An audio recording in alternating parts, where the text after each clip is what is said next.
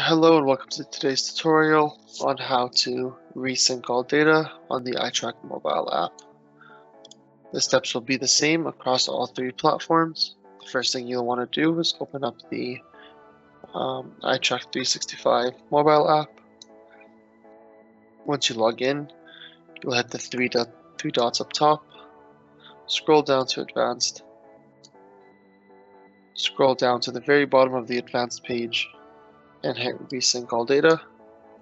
What this does is it makes sure that from the iTrack 365 Power Platform to the mobile, whatever changes have been done actually come through properly and fully, as compared to the sync button on the top header.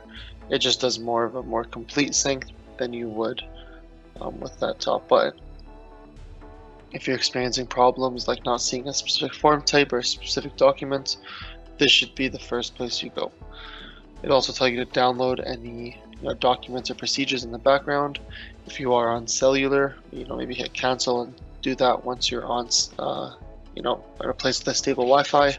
Otherwise, you can hit start.